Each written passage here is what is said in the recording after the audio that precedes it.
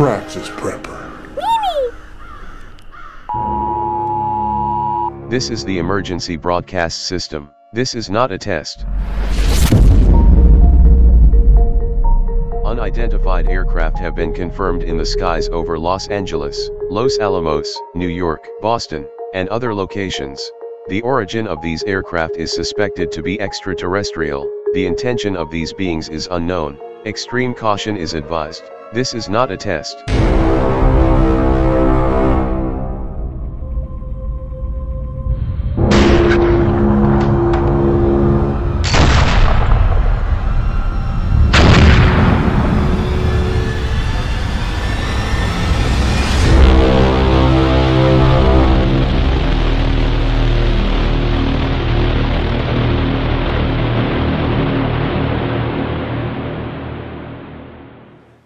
This is Praxis Prepper, and today I am prepping for the first episode of Alien Invasion. I'm going to be shooting it with my actual cinematography equipment mixed with a handheld camera that is recording this right now. But I wanted to make the first episode have a nice cinematic feel, so I'm going to use my actual gear. And I haven't used it in a long time. Since I started being a single dad, I haven't been a cinematographer. And it's like 2 years since I pulled out a lot of this stuff. This is a slider that is used for doing sliding dolly shots, and it's motorized, so I'm going to be using that during the opening to get some nice smooth slinking along shots. Kind of just set the mood. I think it'll be really helpful. What's going to be challenging is operating this at the same time as I'm on camera, because I was going to say I'm the talent. That's not me being boastful. That's what they call actors when you're working. It's like, oh, where is the talent? You know, we need the talent on set. So I'm going to be doing both of those jobs, and it's going to be a little challenging to operate the camera and at the same time be on camera. But I have a little bit of help. I have a motorized module for this. So hopefully that's going to allow the whole thing to work much more smoothly. Still, I only have so much track, so I'm going to have to keep jumping back and forth between operating and being on camera, because you don't want to let this thing get to the end of the track, because then the motor starts grinding. You know, I lent this out to someone and they put this thing back on here. I'm going to remove that because it hits. It keeps it from... Oh no, they have a pad anyway. Okay, no, that's good. I don't need to... Yeah, they added that. When I stopped working, I lent all my stuff to the company that I work with, because I felt bad about just disappearing suddenly. And stuff, I haven't touched it since they had it. Alright, so what this thing does is... This will keep the camera pointed right at me even though I'm not operating. So the way this worked, if I can recall, is you aim. I think you aim and then you lock these down. And then, yeah, it keeps it aimed on point. Okay, so we got that. So this is the basic sliding mechanism. We're going to be rocking that, and then it's got all this electronic stuff that actually drives the whole thing. Normally I would clip these onto the tripod, but I'm not going to do that today because I think I can just have them dangling around. Wow, it's been a long time since I set any of this stuff up, and I kind of forget how it works. This plate here holds the motors, and I've got different speed motors. And I think I'll just be using the slowest motor. Okay, so these pieces I believe come off, and then this goes in like that, yeah, like that, and that drives that, and I need to put something on there. There's a gear, yeah, here's a gear. Okay, so the motor drives the gear, and the gear moves the head around. Now I've got two motors. 500 series, and is this a 50 series or 100 series? I believe the I think the 100 series motor is the slower, quieter one. I think. I guess I can test that out. How does this work? It hooks on like that. God, it's been so long since I did any of this stuff. Alright, yeah, so that goes on like that. And then there's a couple of little bolts. This is great equipment. It is really nice stuff. It's nice to be working with it. I've missed really shooting nice material since I've had to stop my job. You know, again, to be dad. Of course, being dad is rewarding, and you only get, well, I'm choosing to only have one chance to do that in my life, which I think is definitely plenty for me. And yeah, but I kind of miss doing this stuff. All right, so I've got this. What is this thing?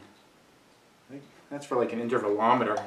One of the nice things about this is you can set this up with a still camera, and you can have it slowly move across a track and have the still camera pop off frames every once in a while. So you can get time lapse, so things are moving really fast, but the camera is just doing a nice, smooth run. That was a popular look a little while ago. I don't know if it still is popular. But back when I was shooting, that was a popular look that a lot of people wanted. So we would do that a lot. Okay, got my tape all over here. I always keep gaff tape all over my gear because you're always wanting to secure something down. So I use this gaff to hold down. Nope, don't want to go over that bolt though. Use that gaff to hold that just so there's some tension relief. Okay, and this plugs in here. There we go. And then we got the power supply and the computer. I got the power supply charging over here. Let's just get this hooked in. Where's the power cable go? I kind of forget. Okay, so this goes in here. This sends the data to the motor. And I think this is it. Okay, so this runs from the battery into the computer. Okay, and the computer's on. My Kessler crane is now activated. Now how did this work?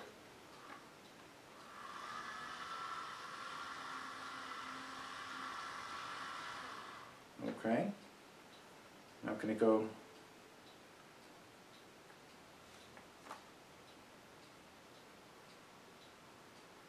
There we go. And then I hit that button and it just keeps going. So now I'll be able to walk on the other side and this will keep doing its thing. So that's all set. So let's bring it back. Ooh, other way. Yeah, they set this up backwards. They put this arm on the opposite side that I used to. So now when I'm using this joystick, left is right and right is left. I'm sure I'll figure it out. Oh, I just got confused again. Okay, so that's all set. And I'm going to, does it have an off button? I forget. I don't think this has an off, you just unplug it. Okay, and the next thing I'm going to do is build my camera, which is my really nice camera that I don't use for practice pretty much ever. You've seen it a few times. My station welcome video, I shot that with this camera. But I almost never bring it out. I like the homegrown kind of feel. I think it's, I don't know, it just seems more democratic. Just like anyone can do these videos because you know you don't need to have a really expensive camera. All this gear together, I've got about $50,000 worth of production gear, but 99% of all my practice videos are shot with a $200 camera, no exterior mics or anything like that, and a junky tripod that is falling apart and like only a couple of the legs on it work. I've got other good tripods. I like the idea of working with garbage. Okay, so let's get this camera out, we'll get it mounted, we'll get going. Alright, so this is my camera bag. As you notice, I've got purple flowers all over it. I painted those on the bag myself because I would travel with this bag a lot. And if you were a crook, you know, someone was looking to steal bags, I wanted to make this look like the last bag that you would want to steal. I tried to make it look like this is full of adult diapers or something, like an old lady's bag or something. So I don't know if I succeeded in that. But all the camera crews that I work with always found it kind of funny that I had purple flowers all over my camera bag. Alright, So the camera that I'm going to be shooting with today is a Canon camera. It's a C300 camera. This was like the killer new thing 5 years ago or something like that. This thing right here cost me, I think like $16,000 or $17,000. This right here. I remember after the first shoot, I'm putting it back in the bag, and I just look at it because I just spent the money on it, and I was like, really? This costs as much as a car? But you know, whatever. So yeah, it's a really good camera though, even though it was really expensive. The only thing I think was kind of lame about it is that you couldn't shoot slow motion with it at a full 1080 HD. You can only do 720 slow motion. I'm like, for a $16,000 camera, I would expect you could be doing slow motion with it. Because I mean, you can take a GoPro camera and shoot 1080 slow motion. So I was a little miffed about that, but you know, everything else about it was super awesome. All right, you got to build this camera though. It doesn't pop right out of the bag ready to go. So got to put the viewfinder module on the top. I never like this. You got these little cables with these tiny little wires that are just asking to get broken. So I'm always really gentle about how I seat those in there. But you know, I'm sure it'd be like thousands of dollars if I ever bent one of these wires. So there we got that. Here's the viewfinder up there. Cameras like this don't come with lenses, so I gotta choose a lens. I think I'm going to be starting, I think I'm gonna use a 35mm lens. This is a cropped chip camera, which means that a 35mm lens on this looks like a 50mm lens or thereabouts on a full frame camera. And so a cropped sensor just means that it's sort of zooming in a little bit on the image. So if you want something to look like you shot it with a 50mm lens, you maybe shoot it with a 35. If you want it to look like a 35, you maybe use a 24 or something. So there's the lens. These are Rokinon lenses. These are great lenses that are comparatively really inexpensive. Like I think this 35 it's maybe like $400, $500, something like that, which is really cheap for a really nice piece of glass like this. You can spend tens of thousands of dollars on good, really good lenses. I have a couple official Canon lenses. They're L series lenses, which is like they're really good lenses. I don't know, maybe they even have a tier above that. But I have a couple Canon L series lenses. One in particular is a really long, 135mm lens, which is really, really nice. It's beautiful. It's beautiful. But I'm going to be shooting with a 35 today, I think. Okay, so I got that, and then I need a battery. Pop the battery in. I'm a little nervous about the shoot because all my openings, I oftentimes will do like a comedy thing, and I'm kind of acting in that. But this whole series is going to be me kind of role playing. I'm going to be playing myself, but I'm going to be role playing that there's aliens and such. And I'm a little apprehensive about that, if it's going to come off all right, because I'm not an actor. Again, I have a little practice with my openings and stuff like that, but that's just holding like a gag for 30 seconds or a minute. It's a little different if you have to kind of hold a whole story arc. I don't anticipate there's going to be a lot of character development for me, both because I'm not a trained actor, and also just my general personality is that, everyone could be ecstatic, and I'm kind of here, and everyone could be like totally terrified and depressed, and I'm kind of here. I'm just kind of always the same. I guess now and then I get irritated with things, but there's not a lot of up and down in my personality to begin with. So I'm going to be displaying that on screen, and we'll see how it goes. But I'm a little apprehensive about it. But I think that doing a story in this way is going to be a really fun and engaging way to share a lot of prepping ideas. And my plan is for every episode to have some kind of a building block of the alien storyline, of the aliens coming and invading, and also very important to have some sort of a prepping lesson or a prepping demonstration or something like that, even if it's just sort of talking about how my preps are working out in relation to the situation that I'm facing, and oh well, this ended up not working out as well, or this or that, but just to get people's minds bubbling about like yeah, what if something did it? No, not aliens. I'm not really prepping for the aliens to drop the bird flu infested clown zombies, but but just get people's minds kind of bubbling about, like, yeah, like, what if something actually did happen? Would I be ready? I've got all these kind of random preps that I've put together, but, am I really prepared for, the rubber to meet the road, so to speak? So that's my goal, and I think this is going to be an entertaining way to do it. So I'm going to get this mounted and start shooting the first episode. Okay, so we're back over here now. I got the camera plate on the camera. Usually would have a key or something. Do I have a key in my pocket? Yeah, I got keys in my pocket to lock the camera plate on. You can use a quarter, a screwdriver. I usually use a key. Lock it on there. And this slides right up in there and locks. Gotta lock it in. And then it's ready to go. Alright. So I'm going to start the episode. I want to take this opportunity to thank you guys that are watching this right now. This is a video I'm exclusively throwing up on Patreon. And I just want to say how much I really appreciate everyone that has started supporting me on Patreon. When I first started this channel, I didn't really have any sense that it would ever be something that I could make a living off of, and currently that's still not the case. Between Patreon and the ad revenue, I think I get like $20, maybe $30 a month. So, given that I don't live in a third world country, that's not enough to make ends meet. But seeing some of the potential of maybe getting a little more ad revenue and maybe getting some support on Patreon has gotten me excited about the idea that maybe this is something that I could do as kind of a part-time job, and I would love to be able to put more effort into the channel. And by that what I mean is more time, because like I said, I'm a single dad. I have to make enough money to get food on the table. And so far I've been squeezing this thing in as a hobby, and I really enjoy it. I love doing it. But there's only so much time that I can devote to the channel, because I also have to, make ends meet, and you got to do your visual effects if you want to put food on the table.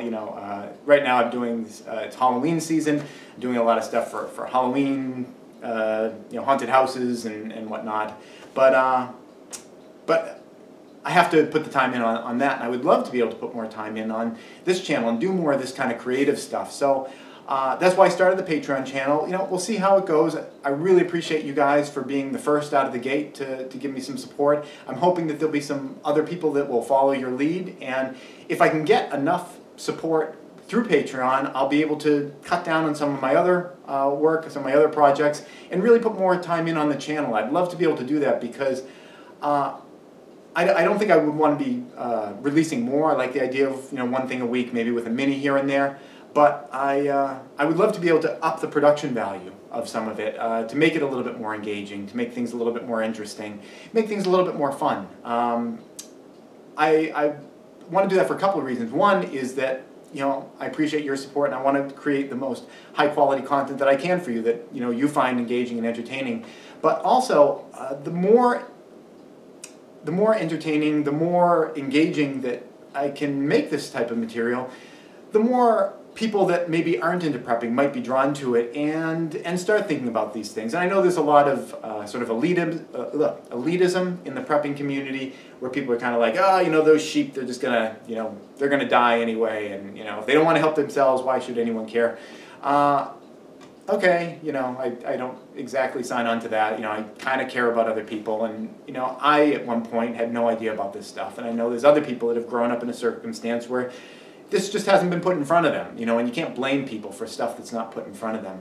But in a more selfish way, selfish for me and selfish for you guys, it behooves all of us to get as many people into prepping as possible, because it just makes the world a better, safer place when your neighbors and the people around you are more resilient. I did a video recently about all these hurricanes, and how a bunch of old people died in some elderly home because the FEMA couldn't direct their efforts exclusively at the people that really needed it, because so many people needed help. And I think that just as a mode of self-preservation, the more that you and I and other people can get as many people as possible into prepping, it's better for us too, because it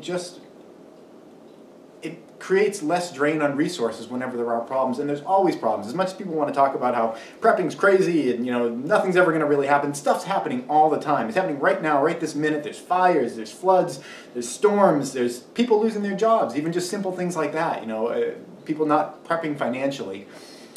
I think the more resilient our society in general becomes, the better it is for all of us. So that's one of my other goals, is the more we can make a more broad appeal to this type of thing, the better it is for everyone, because we're all in the same boat together, and for better or worse, when something goes bad for one person, that metastasizes out onto everybody else as well. So it's kind of a selfish motivation for helping people that I've come up with here. So I'm probably just trying to delay at this point. I'm a little nervous about starting this episode off, but I'm just going to get going with it, and I really hope you enjoy the series when it starts off. It's going to start out slow, like the rest of my channel. It's the trailer's really like this is this big exciting thing, and there's going to be exciting moments in it. But I want to make the series feel like what it maybe would really feel like, which would be lots of periods of not knowing, lots of periods of maybe stuff not happening.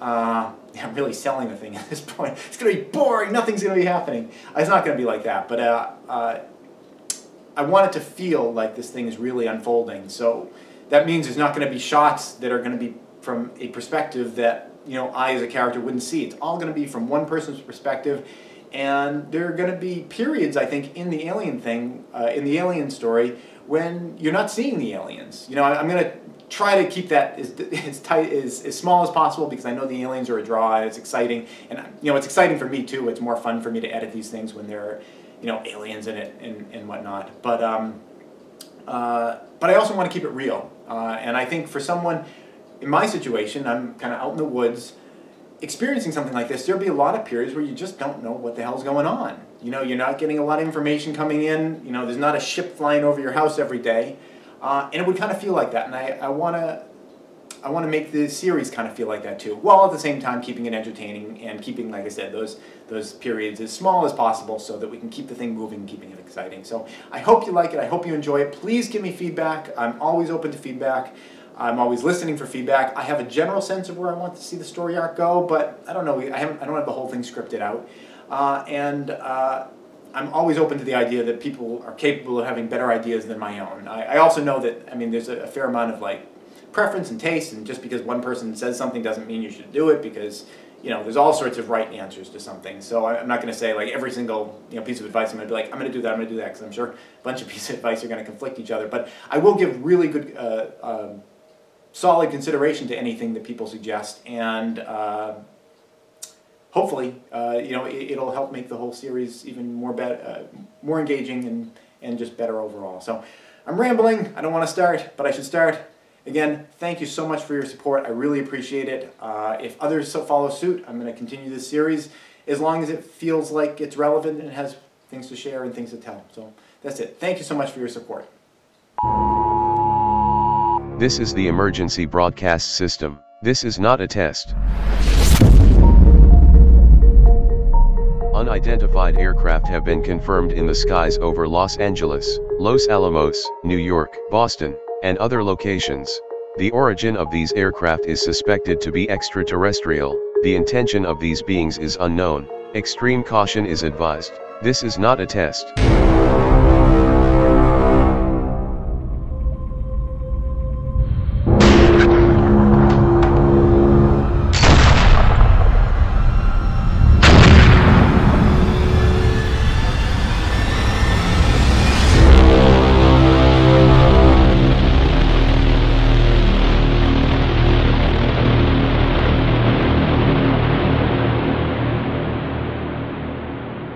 Please subscribe and tune in every Friday at 4:30 New York time for a new video.